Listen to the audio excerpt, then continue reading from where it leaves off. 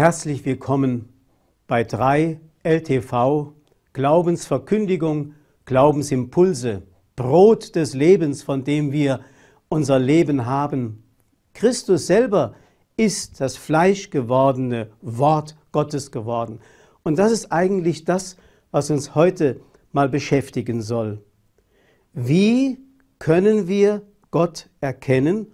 Oder anders gefragt, wie gibt sich Gott zu erkennen? Der Mensch hat ja nicht die Möglichkeit, Gott zu sehen, wie er ist. Wir sind ja Wesen in Fleisch und Blut. Wir sind angewiesen auf unsere Sinne. Auch unsere geistigen Vorgänge im Gehirn sind angewiesen auf unsere sinnenhaften Erfahrungen. Also die Augen, die Ohren, auf den Tastsinn, auf den Geruchssinn, also auf alles, was zu unserer Wahrnehmung gehört. So lässt sich nur Gott erkennen. Und er hat sich auch so erkennbar gemacht. Nämlich zum Beispiel in den sichtbaren Dingen dieser Schöpfung. Man kann die Schöpfung, also die Erde, den Kosmos und alles kann man nehmen als etwas Faktisches, einfach da. Man kann es aber auch verstehen als ein Geheimnis, das einen Hintergrund hat. Und dieser Hintergrund möchte in den Vordergrund treten in der Schönheit der Vielfalt der Dinge.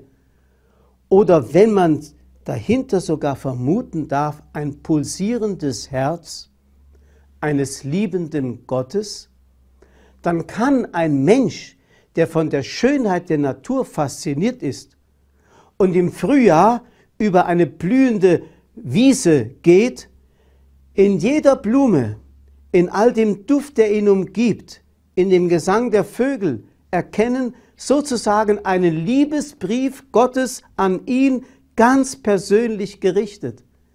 Er spürt überall dieses ganz persönliche, dieses liebende Herz Gottes, das in all der Schönheit ihm jetzt geschenkt ist. Während ein anderer vielleicht durch die Natur wartet mit seinem Handy oder mit seinen Ohrstöpseln im Ohr und dann nur die Dinge so flächenhaft wahrnimmt und die Schönheit gar nicht mehr erkennt als etwas, was Kunde und Botschaft sein will von einem liebenden Gott. Dort, wo die Schöpfung, das Sichtbare, als der äußere Ausdruck eines Unsichtbaren erkannt wird und seine Gegenwart uns sozusagen präsentiert, dort sprechen wir von der sakramentalen Ordnung. Das Sakrament ist etwas, was vom unsichtbaren Gott sichtbar in Erscheinung tritt und dadurch auch die Wirksamkeit Gottes in diese Welt hinein entfaltet. So ist es uns sogar möglich, dass wir durch die Schönheit der Schöpfung wiederum einen Weg zu Gott finden. Gott findet einen Weg zu uns und wir finden einen Weg zu ihm in der sichtbaren Schöpfung. Vielleicht kennen Sie den Sonnengesang des heiligen Franz von Assisi. Franz von Assisi hat die Schönheit der Dinge besungen und hat in allen Dingen das ganz Personhafte erkannt. Er nennt die Sonne nicht einfach einen Feuerball, sondern Schwestersonne. Und der Mond ist nicht irgendwie ein Planet, sondern er ist der Brudermond. Das Wasser ist nicht irgendein nützliches Etwas, das man trinkt und von dem man lebt. Es ist Schwesterwasser. Alles ist irgendwie personhaft geprägt durch den liebenden Gott, dessen Herz pulsiert in allen Dingen, die er geschaffen hat. So hat Franziskus die Schöpfung erlebt, als ein Ausdruck der Schönheit und der Liebe Gottes. Seit dem Sündenfall, also seitdem der Mensch sich von Gott so emanzipiert hat, dass er sich selbst anstelle Gottes gesetzt hat, seit dieser Zeit ist dem Menschen diese Sicht fast verloren gegangen. Er sieht nur noch die Oberfläche und er sieht auch die Schöpfung nur noch als ein Nutzobjekt, das man ausbeuten kann für sich selber. Und der Mensch zerstört die Umwelt, zerstört die wunderbare Schöpfung, erkennt darin die Schönheit des Schöpfers nicht mehr. Und dann hat Gott uns ein neues Sakrament geschickt. Nämlich er ist selber in Gestalt eines Menschen unter uns Mensch geworden, sichtbar geworden und hat auf menschliche Weise gezeigt, was es heißt zu lieben bis zur Hingabe seiner selbst. Jesus hat deswegen auch auf das Zeichen der ehelichen Liebe verzichtet für sich persönlich, um zu zeigen, dass die größere Liebe oder die eigentliche Liebe doch darin besteht, dass jemand sein Leben hingibt, sein Leben verausgibt. Man könnte sagen, er ist der verschwenderische Sohn geworden, der alles, was der Vater ihm gegeben hat, ausgibt, ja sich selber hingibt für die Menschen.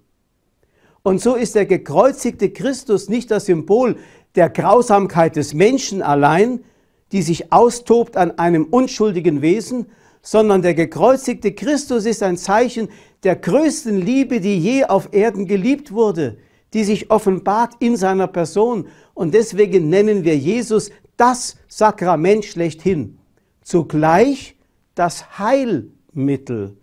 Denn Jesus ist ja gekommen, um den Menschen aus seiner Verlorenheit herauszuholen, Heilmittel zu sein. Es ist ja interessant, ich habe schon einmal in einer Katechese erwähnt, dass das Wort Heilmittel Pharmakon im Griechischen heißt, Pharmakon.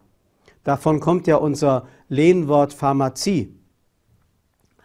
Aber das Wort Pharmakos, dieses griechische Wort, heißt zugleich Sündenbock. Jesus ist für uns das Sakrament der Erlösung von Schuld geworden. Und das, was er auf diese Erde gebracht hat, Befreiung von Schuld, Erlösung, Heilung von der Verwundung der Gottlosigkeit und Gottvergessenheit, das hat er der Kirche anvertraut. So ist die Kirche selbst gewissermaßen die fortlebende Wirksamkeit Gottes in sichtbaren Menschen. Der heilige Paulus vergleicht es mit einem brüchigen Gefäß. Und viele ärgern sich über diese äußere Gestalt der Kirche, über die man natürlich diskutieren und kritisieren kann, aber es kommt auf den Inhalt an. Der kostbare Inhalt, der diesem brüchigen Gefäß Kirche, das man oft Amtskirche nennt oder mit irgendeiner monarchischen Verfasstheit vergleicht, oder die Kirche, die aus fehlerhaften Priestern und Bischöfen und in der Vergangenheit auch schlimmen Päpsten bestand. Dieses brüchige Gefäß hat einen kostbaren Inhalt. Das sind all diese sakramentalen Gnaden, die Christus uns gebracht hat, enthalten. Deswegen dürfen wir das Brot des Lebens empfangen, wieder ein Sakrament. Im sichtbaren Zeichen eines schlichten Brotes kommt Gott auf uns zu, will uns Kräfte geben, will uns Leben schenken. Oder das Sakrament der Taufe.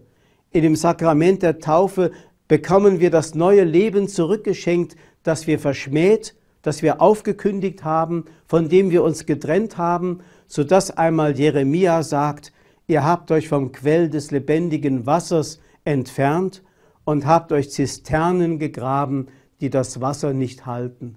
Jesus hat uns alles zurückgebracht.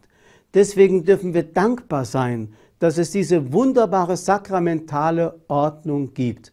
Und wir dürfen Gott immer wieder einmal bitten, öffne mir die Augen, damit ich erkenne, wie du mir, wo du mir, auf welche Weise du mir begegnen willst. Denn die ganze Umwelt, in der ich lebe, ist sakramental geprägt und überall will Gott mir begegnen, in verschiedenen Zeichen, in Personen, in Begegnungen und eben auch im Geheimnis der Kirche.